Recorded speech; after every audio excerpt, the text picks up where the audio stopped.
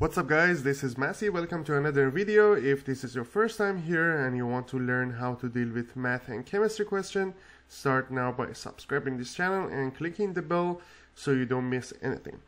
This video I want to show you how to solve this trigonometric equation, which is 2 sine squared theta plus 5 sine theta plus 3 equals to 0. And we need to solve it for theta between 0 and 2 pi. So I'm going to use AC method for factoring. So 2 times 3 is going to be 6. And here we have positive 5. So we are looking for two numbers, add to 5 and multiply by 6. So then I rearrange this equation. It will be 2 sine squared theta plus 5 sine theta is going to be 2 sine theta plus 3 sine theta plus 3 equals to 0. So instead of 3 terms, now I have 4 terms. Instead of 5 sine theta, I have 2 sine theta plus 3 sine theta. Then I factor it by grouping. I factor 2 sine theta plus 1.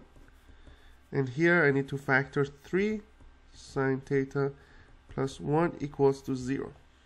Then I factor sine theta plus 1. 2 sine theta plus 3 equals to 0.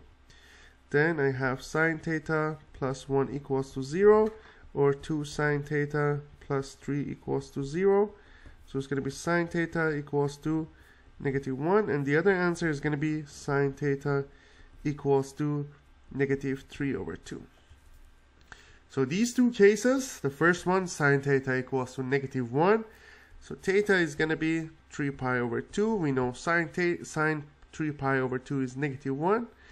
The other one is sine theta equals to negative 3 over 2, which is negative 1.5. We know the range for sine functions and cosine functions is negative 1 to positive 1. It means that the answer of sine theta and cosine theta cannot be more than positive 1 and cannot be less than negative 1. So here, because it's negative 1.5, it means that there is no solution.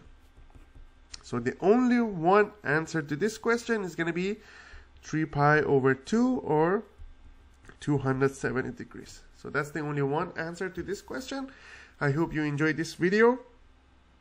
I will leave some related playlists in description. In case you need extra help, you can take a look to description to find out more practical example. If you found this video useful, please like it and share it with your friends, and don't forget to subscribe this channel. Thank you for watching and have a great day.